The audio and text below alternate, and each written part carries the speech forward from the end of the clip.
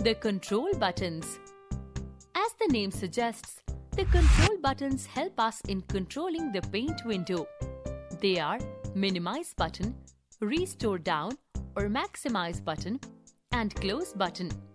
You can find them on the top right corner of the paint window. Let us discuss them one by one. Minimize button. It is represented by a dash sign. When clicked, the paint window gets minimized. The paint window is not closed but becomes invisible from desktop. Its icon gets placed on the taskbar.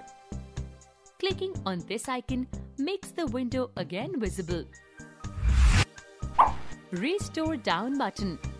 It is represented by two small overlapping square boxes. When clicked, the size of the paint window gets reduced. The button gets replaced by the Maximize button. You will now find a single square on the button. At this stage, you can resize the window as per your need by dragging the edges of the window. Clicking again on the button, which is now Maximize button, enlarges the window and makes it full screen. You can also make the window full screen by double-clicking on the title bar. Close button. It is represented by a cross sign. When clicked, it closes the program window. If you have drawn something in Paint, before closing the window, it will ask you to save your work. Colors in Paint. Paint provides you with different color options so that you can draw colorful and attractive pictures. The color section has three parts: Color 1 and Color 2 buttons.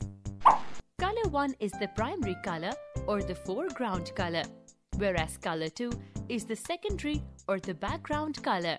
The primary color is with which you draw when you use the left mouse button, and the secondary is the one with which you draw when you use the right mouse button.